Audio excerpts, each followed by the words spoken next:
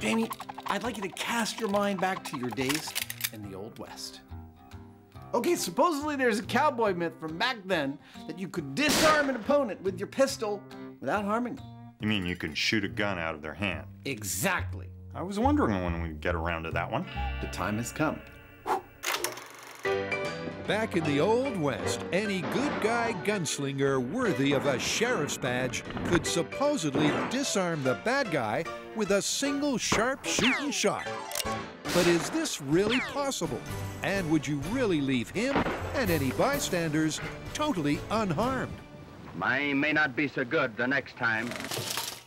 So, cowboy, since you were there, you want to tell us how it worked in the Old West? Well, there are two parts to this. The first is unarmed, and the second is unharmed. Which do you want to start with?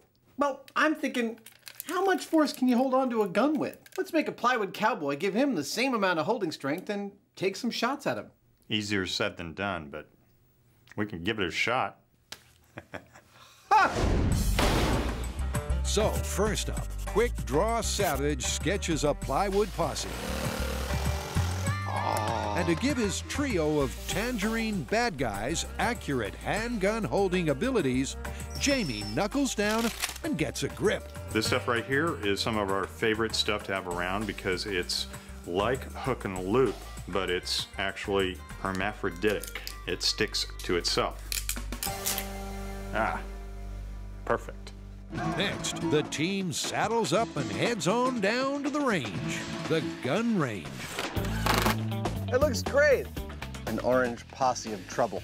We're gonna have to shoot their guns out of their hands. So I'm standing in the Chabot gun range, site of several other Wild West myth adventures by the MythBusters, including Son of a Gun. I think he did it. Gunslingers. Are you kidding me? And What is Bulletproof, both 1 and 2.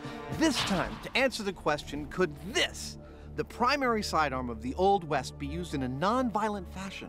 I.e., could you use this to shoot one of these out of your opponent's hand and disarm him? Hey, Adam, come check this out. What do you got? This is my human hand grip simulator. I love it. How do you want to test it? If you hold on to this gun, Okay. and I yank it out of your hand and see what that feels like. All right? Feel like you got something? Yeah. I'll have you hold on to this thing just securely, and I'll yank it out of there. And if I feel like they're the same, then we're in business. That's spot on. Really? Yeah. All right, let's mount it up and shoot at this puppy. Okay. The gun is placed in the bad guy's grip simulator as if midway through the draw. And with the help of a sharp shooting laser, Adam and Jamie take aim, ready to fire. Perfect.